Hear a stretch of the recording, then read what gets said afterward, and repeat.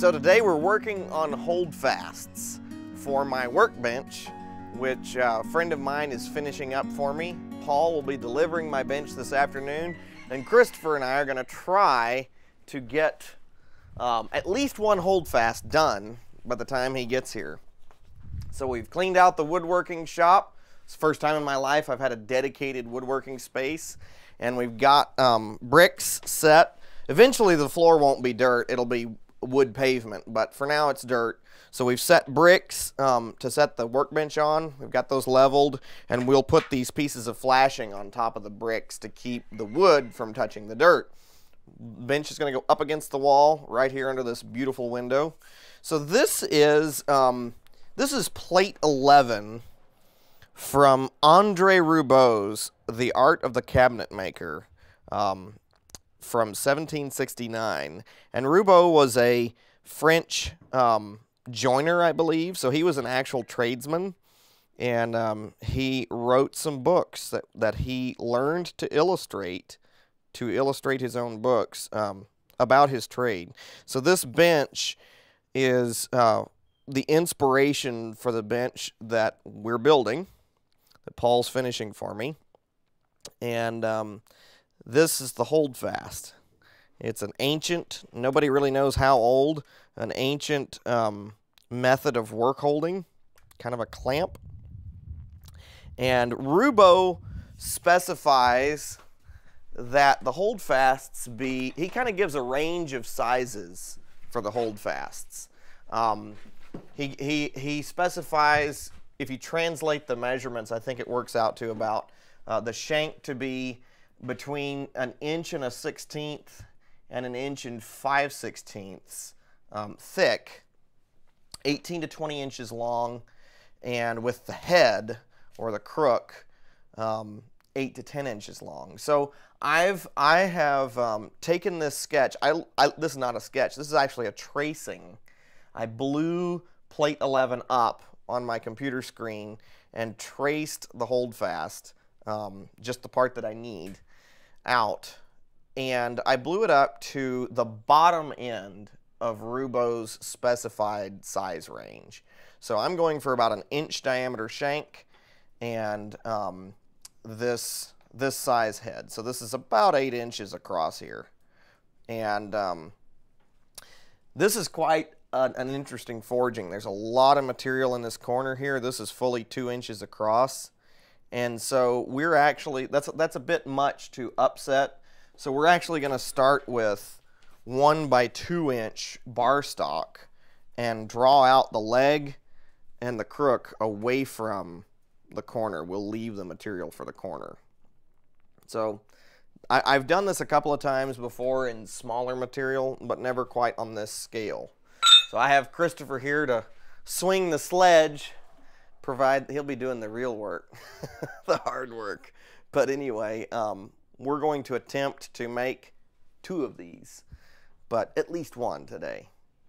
So I've got the material in the fire. I'm going to put this drawing here. I should have taken the time to make a sheet metal template, because I could lay that straight on the forging without burning the paper. But anyway, whatever, it'll be fine. Travis, can you crank it up? So the first thing I'm going to do is, I have this big pair of tongs. These are set for, I don't remember, 1.5 inch square, I think. So I don't really have a pair of tongs suitable for this size and shape of bar stock. Yep, keep cranking. We're not near hot enough. So the first thing I'm going to do is, I'm going to forge one end of this bar. I'm going to forge a stub of it down to 1 inch square, which I'll then be able to hold really well in my 1 inch tongs. And then we'll go from there. But this is a big bar. It's going to take some serious heating. We're going to go through quite a bit of coal this afternoon.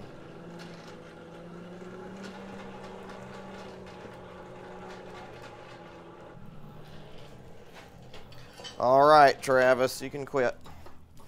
Stop cranking. Wrong tongs.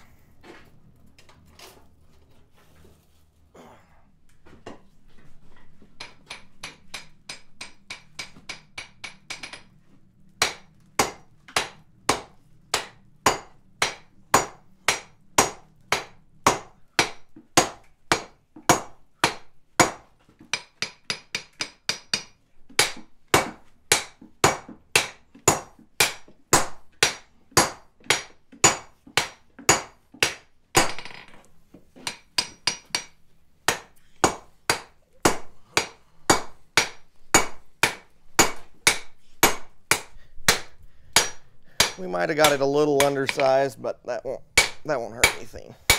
All right. So that'll give me something to hang on to better with these tongs. Oh yeah. Now I have to figure out about how much material to pull out from this corner. Travis, you're stealing the show.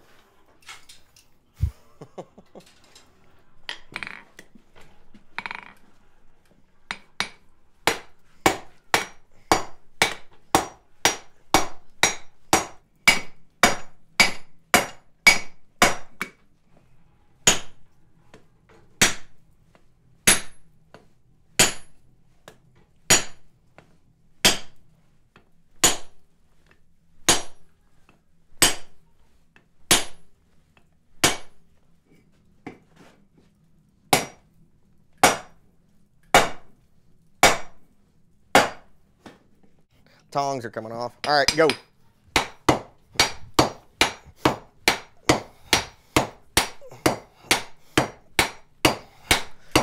That's moving some metal.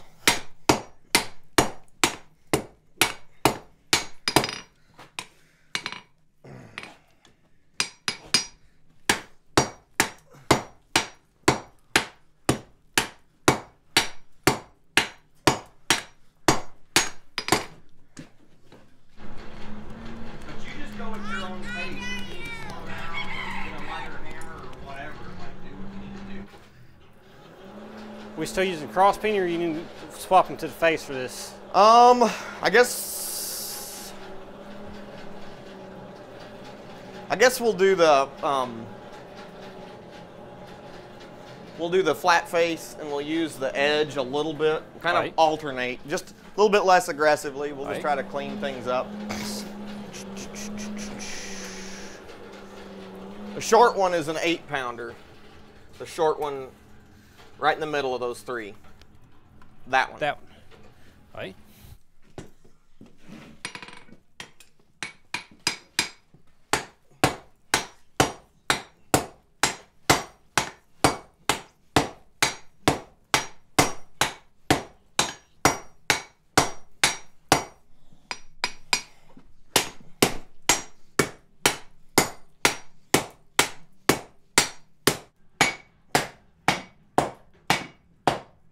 Ah! If I could just hold it in one spot.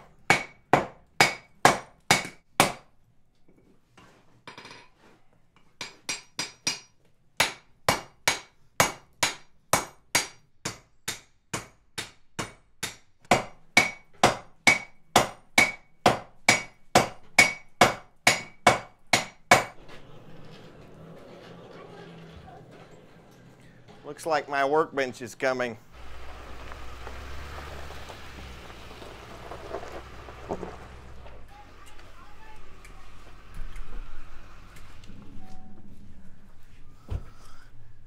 Perfect.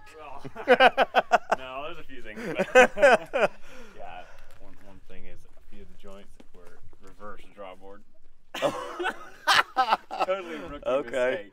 You know, one thing I want to do though before we set it in place is I want to chamfer the bottoms of these holes, because I'm really scared that the holdfasts are gonna like really chunk the wood out. Howdy. Let's see if I can do this with this chisel. You got armor, yeah. Oh, this is bigger. Yeah. Do you have the holdfasts already? Working on it right now. We are working on it. I think we might be able to finish it by 5. All right, let's go see if we can get this, make a little more progress on this holdfast. Hey, y'all don't pester Paul. Ah.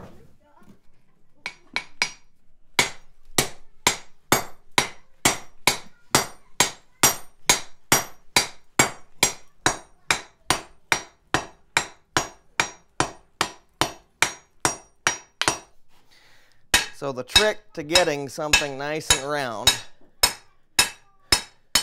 is to forge it nicely square first and then nicely octagonal, with all the flats of the octagon being even before you knock off the corners and round it up.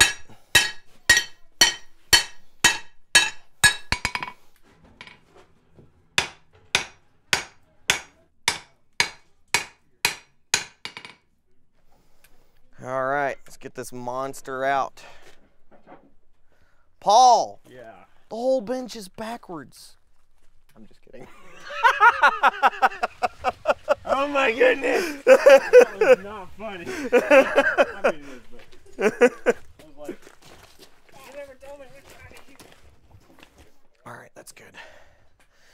There she be. There she be. Look at how perfect the light is on this bench. North-facing window. Even though it's starting to get dark here, the light is going down, but it's still really, really nice and light on the bench for anything you want to do. All right. Split much wood? Yeah, good bit. We hit a lot of wedges. You're wondering if I'm Need a lantern. No. No, you're not going to miss? No, I'm not gonna miss. Okay. Hey, Travis, you need to either get your glasses on or go away, okay? Being a parent makes you feel like a bureaucrat, and that's the only thing about parenting I don't care for. Too many rules.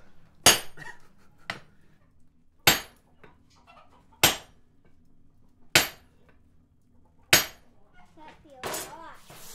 Near my face.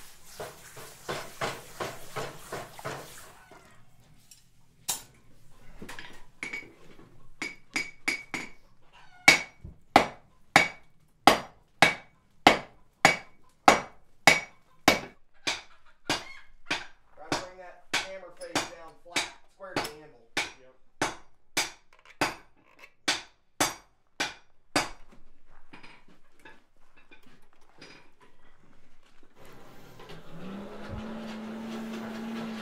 Even got them lit. Boy, that one's running away. Whoops.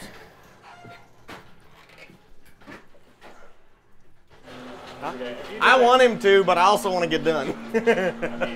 You're doing good. You're doing good. We can try 3. What's that? Try 3 of us. I've done it once before. No, with Hey, you. why don't we do that? Why don't we do the 2 of you? Why don't we do the 2 of you? All right. We'll do all 3. Just take it slow and just follow each other. You use this hammer. It's a little heavier, which means you can have more power without having to swing faster. Yeah. Still retaining control. Right.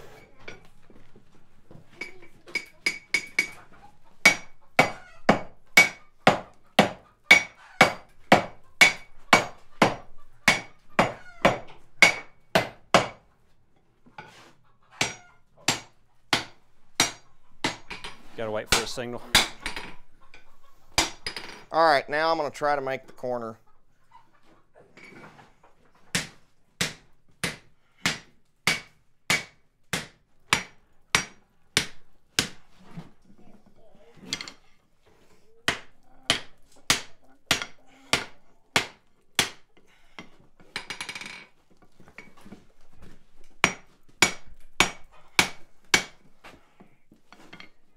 Christopher, you think you can do that? There you go, there you go. Do it to it. All right, now hit up there. There you go. Just don't miss. Nice, accurate blows. Beautiful. Trying to stay away from that corner a good? little bit. Yeah. Yeah, man. Woo! Perfect. Perfect. Okay, time for water.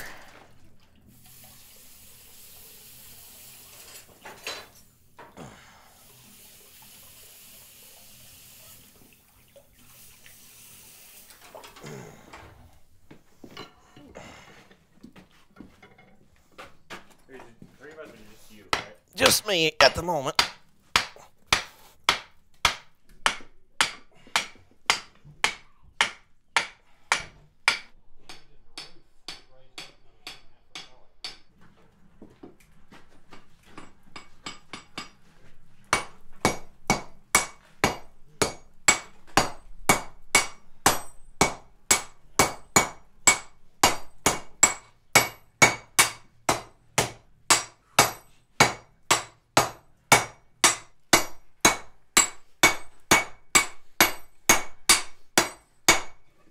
I was like, who is like not going fast enough? And it's me. Have you ever seen the TV show The Woodrat Shop? Roy Underhill. Please tell me. No? What? Goodness. What is wrong with your parents? So I know y'all have watched This Old House. Yeah. That's your dad's favorite show. Like, the Woodwright Shop is right there. Like, it's Roy Underhill. Okay. And it's all hand tool stuff. And anyway, it's really good.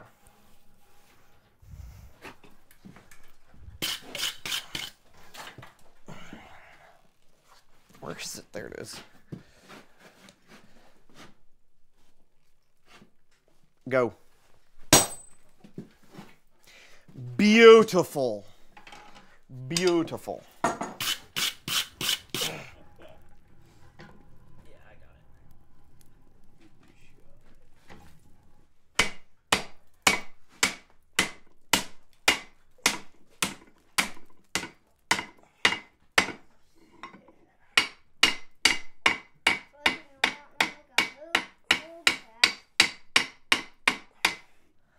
All right, I'll take another heat.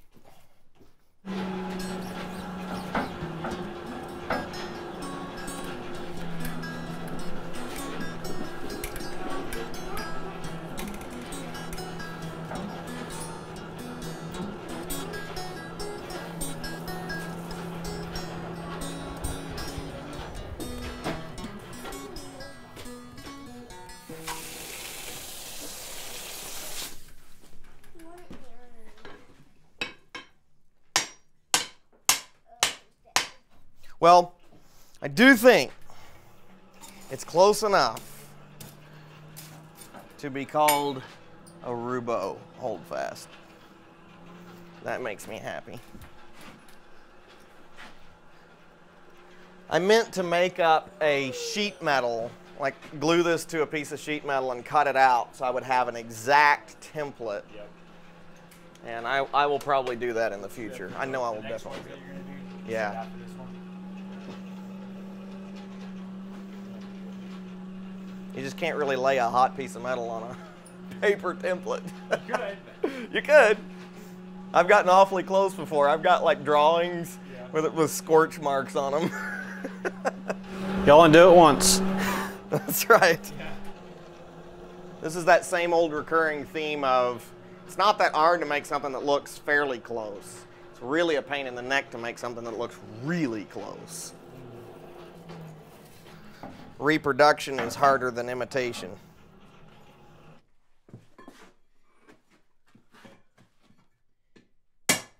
Ouch, that's hot.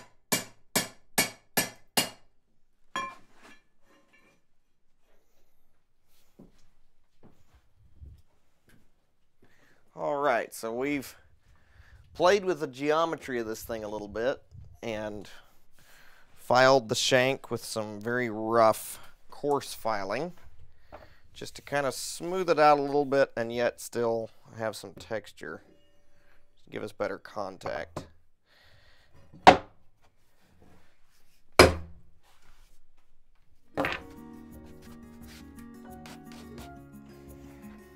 Holds quite nicely. And it looks just like our drawing. Or pretty close.